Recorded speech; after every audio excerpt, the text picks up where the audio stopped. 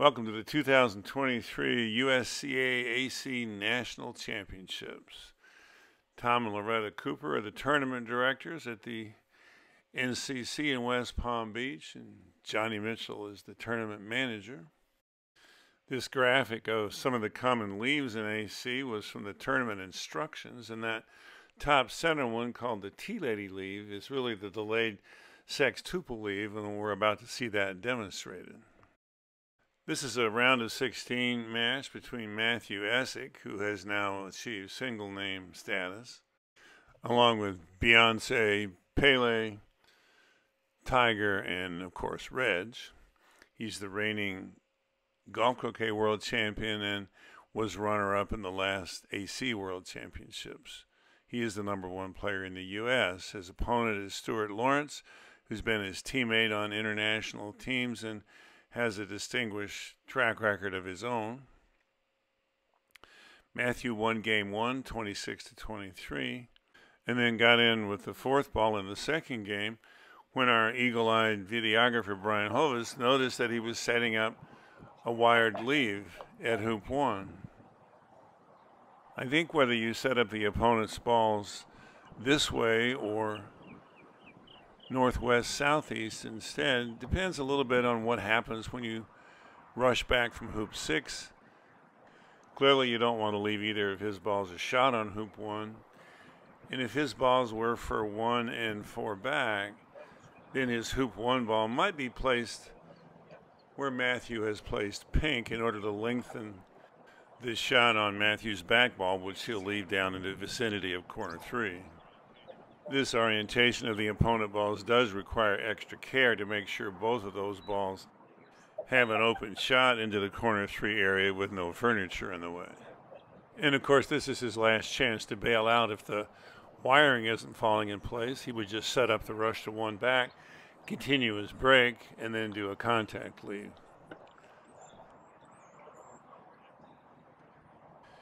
But he's happy with the wiring, so he'll rush his back ball down to the hoop 3, corner 3 area. And while he's on his way down there, I want to thank our sponsors, the USCA, Chris Barley, and Stuart Price. This is still a significant volunteer effort, but the sponsorship makes it a lot more feasible. The standard approach to the modern sextuple would put that white ball a lot closer to corner 3. Matthew said he leaves it out here sometimes in case the opponent decides to corner instead of taking the Tea Lady shot, in which case he's in better shape to rush his forward ball over to 1 back.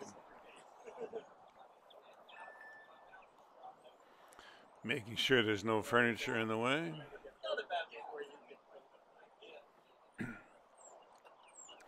He's going to put pink out there because if Stuart shoots and misses, his ball will be in corner 3. Matthew then turns around with white, roquets that corner 3 ball, and then has enough room to stop shot the opponent ball to 1 back and still get a good rush on pink to 1 back. Being able to put the opponent ball as an escape ball at hoop 2 increases the chances of getting the 1 back peel either before 1 or before 2. And just in case it's not clear, the whole point of a sextuple peel is to give the opponent no shot other than the one Stuart Lawrence is about to take to get back in. Stuart's only real choice now against Matthew is to take the Tea Lady at that white ball. If he were to corner, the only option would be corner 4, and even there, if Matthew gets a good escape ball at hoop 2, he will dig out that corner 4 ball and do the sextuple anyway.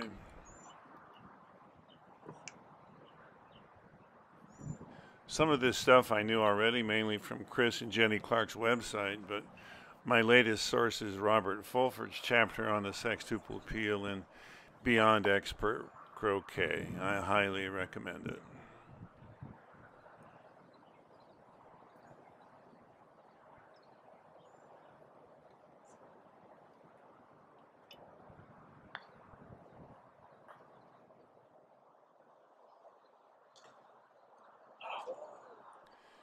Matthew is working on making the sextuple peel a reasonable tactical choice.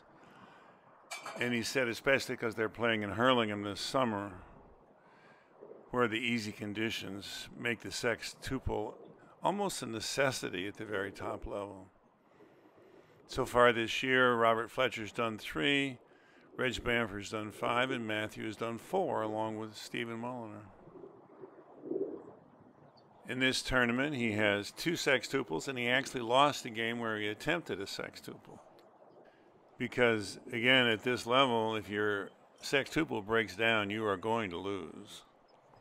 That doesn't include the games where you attempt a sextuple, you fail it, but you go ahead and complete the break to the peg instead of contact lead. You still have a chance in that situation, but it's not recommended. This is the other reason for leaving white closer to corner 3, but the honey badger doesn't care. A t-shirt he used to wear a lot when I first met him at age 15.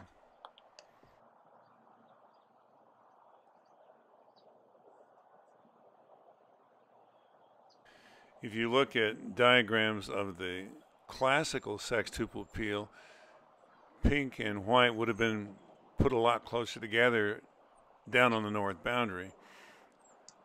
In this configuration, again, this lets him stop shot green over to hoop 2, and then a good rush on pink to 1 back.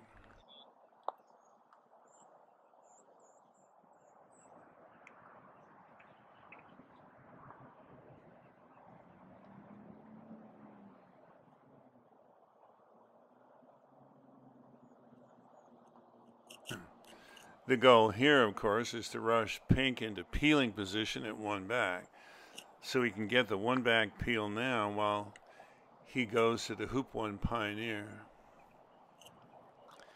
If that happens, though, they pretty much chalk it up to good luck. The top players, of course, get lucky a lot more frequently than the rest of us, for a good reason.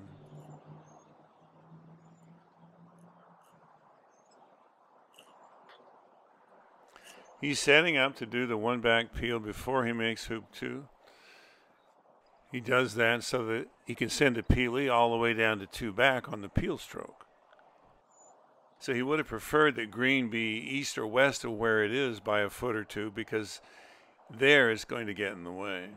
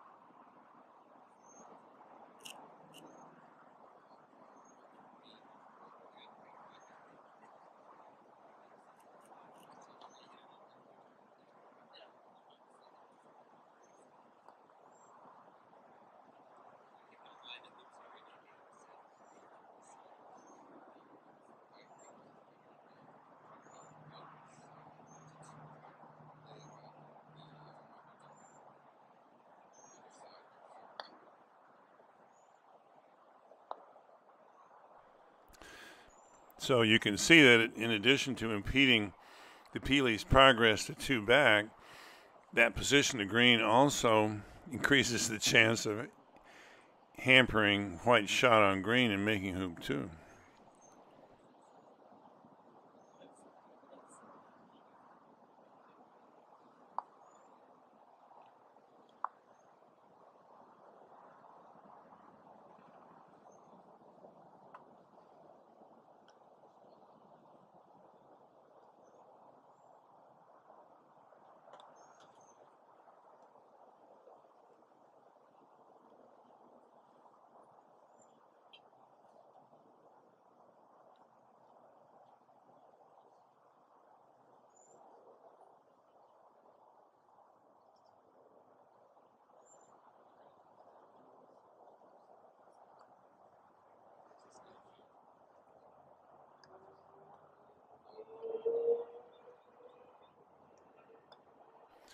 You might think green goes all the way to hoop 4 as a pioneer, but instead he's going to put it where he can use it as an escape ball with which to get to hoop 4 after he does the 2 back peel.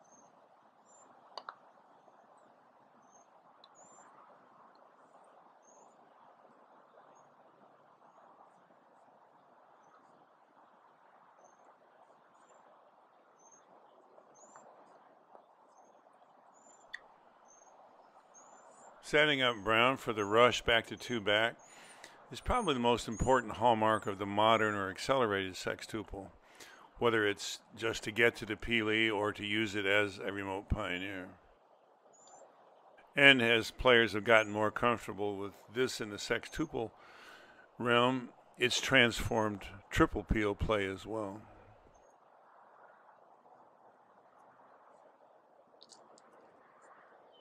I've made the claim that long, accurate rushes can be the most important strokes in croquet, and that is nowhere more true than in sextuple peeling.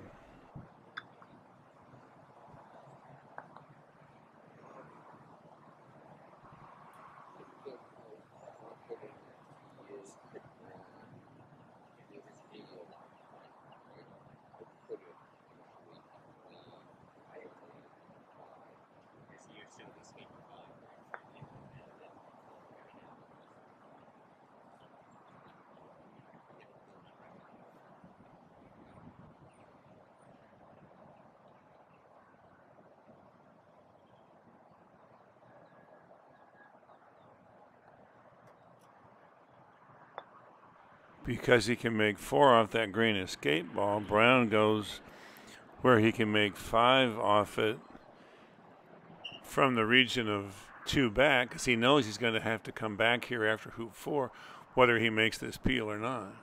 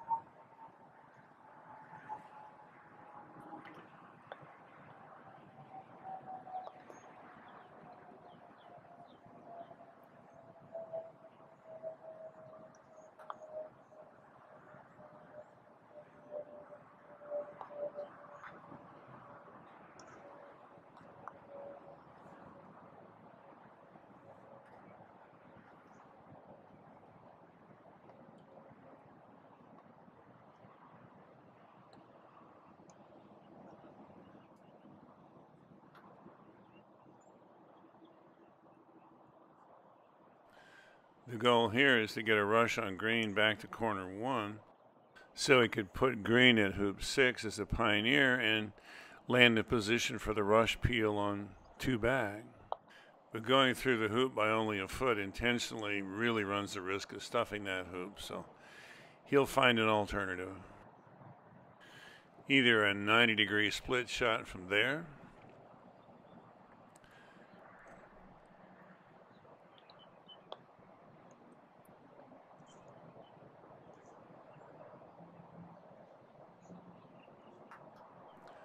or a rush to pioneer position and a takeoff.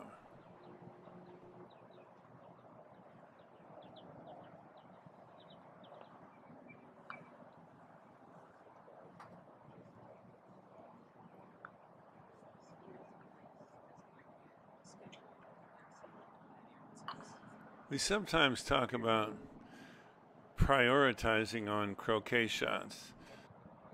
You set up the shot and then you focus on the one that you think is more important. In a sextuple, they're both important.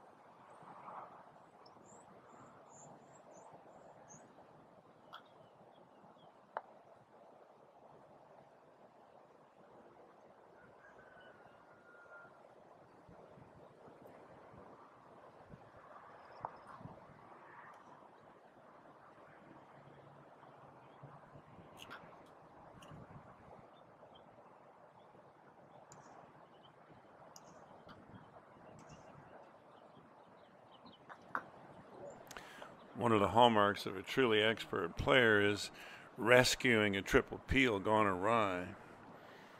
Even more so, a sextuple peel gone awry.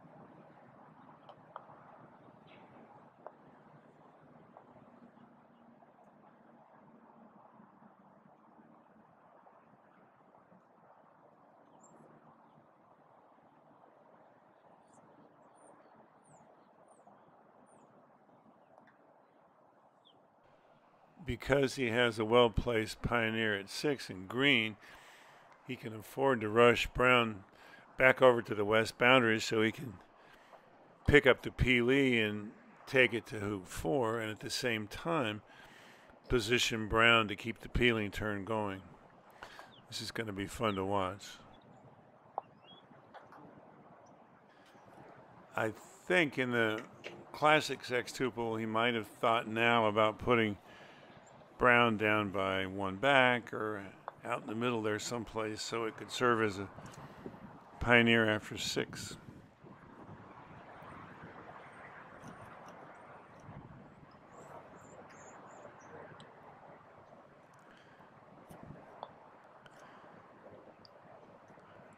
But again, a hallmark of the accelerated sextuple is using escape balls as remote pioneers.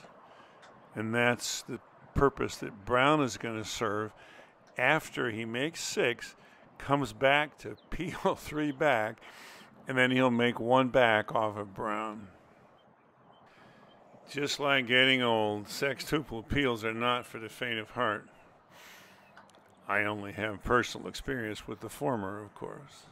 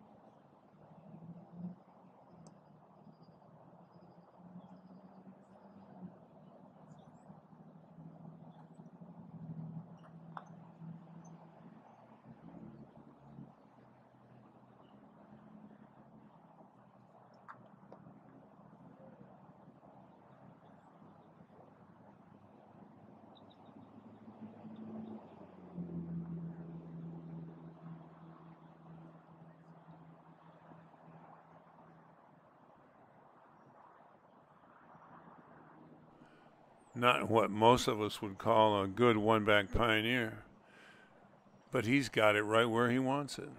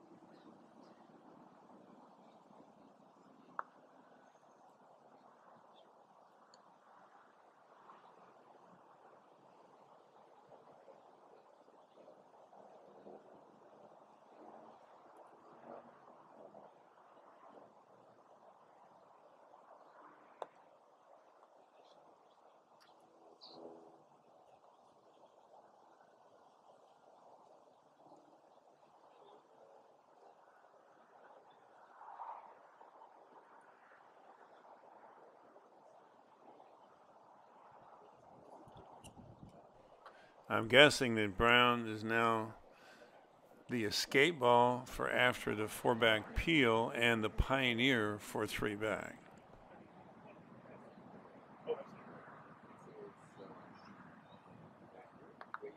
Just verifying that pink has been successfully peeled through 3-back.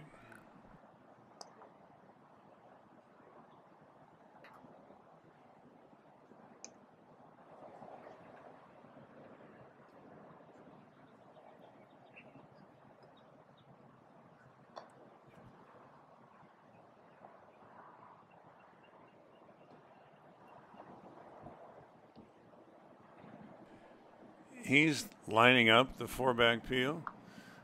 He doesn't expect to make it, but he wants to get it close. And you might think that at a shot that long, he's planning on about 8 or 9 feet of pull. But this is really more a thick takeoff than a split shot. There may not be any pull at all in this one.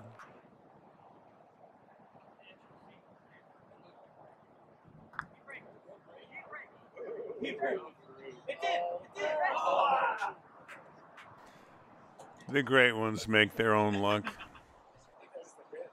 I think Matthew's the only American player focusing on sextuples right now. Ben Rothman did 6 in 2016, I think.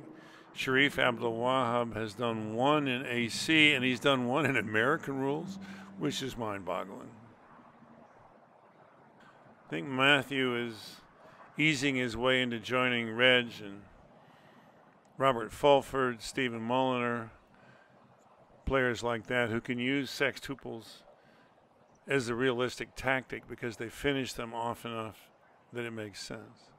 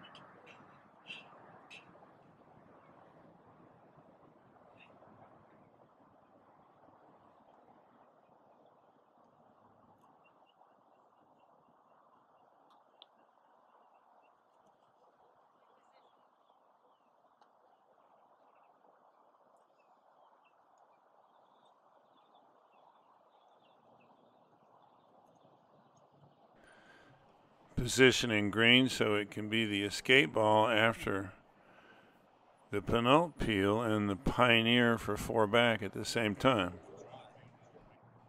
And the fact that he can rush peel this one makes it a lot easier, but it just makes up for the bobble he had at 2 back.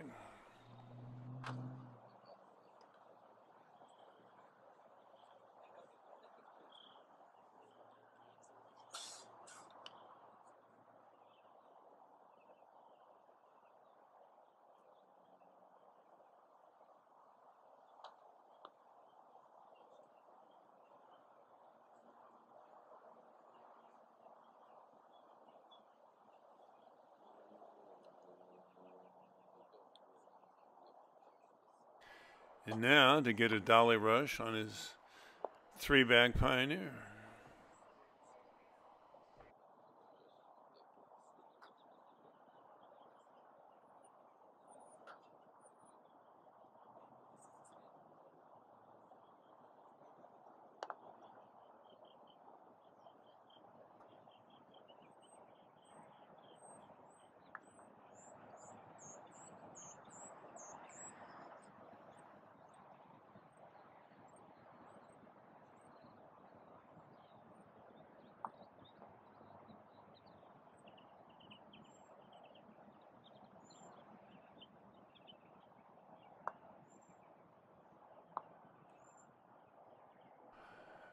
Managing the position of the object ball and running the hoop under tight control are also pretty critical to a successful sextuple.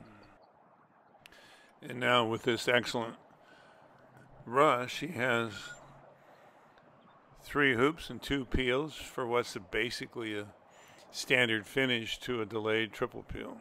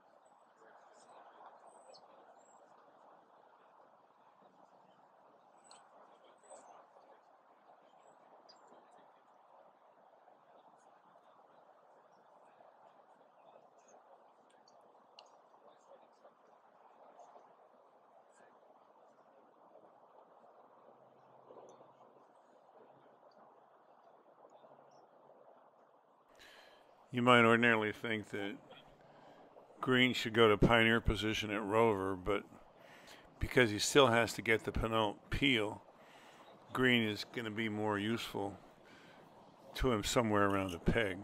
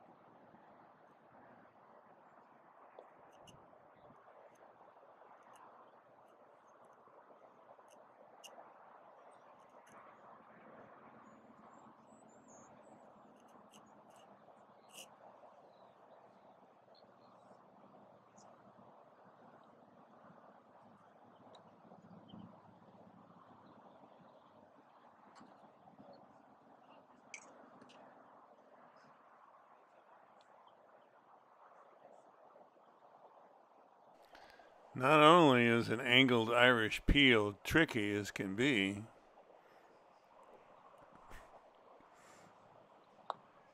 he gets a fabulous result out of it.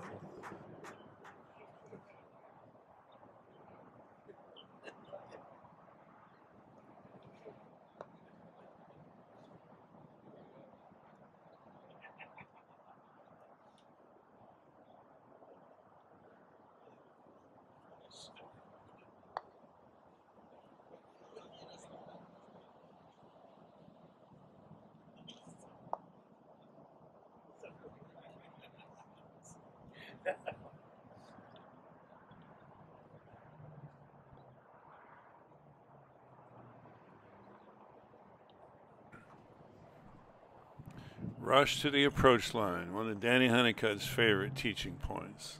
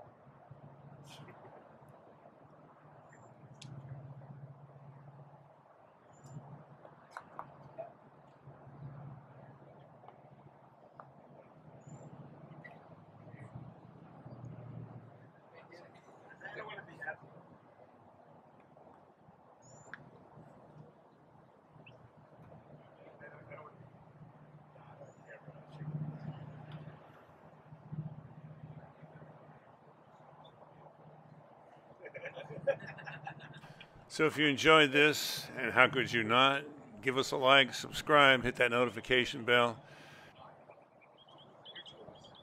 Matthew with a gorgeous sextuple, the first we've had live on our YouTube channel. Takes Stuart Lawrence 2-0 in the round of 16 to move on to the quarterfinals. Thanks again to the USCA, Chris Barley, and Stuart Price for their sponsorship. There's more to come from the 2023 AC Nationals.